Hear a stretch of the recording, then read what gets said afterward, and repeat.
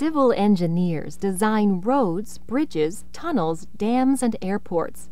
They combine a knowledge of materials science, engineering, economics, physics, geology, and hydraulics to create the physical infrastructure essential to modern life. Naturally, there are numerous subspecialties.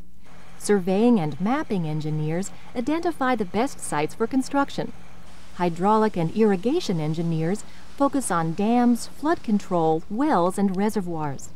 Environmental engineers deal with wastewater products, garbage disposal, and recycling plants. And traffic engineers specialize in designing people-moving systems, be they underground subways, commuter railroads, or new or improved roads and highways.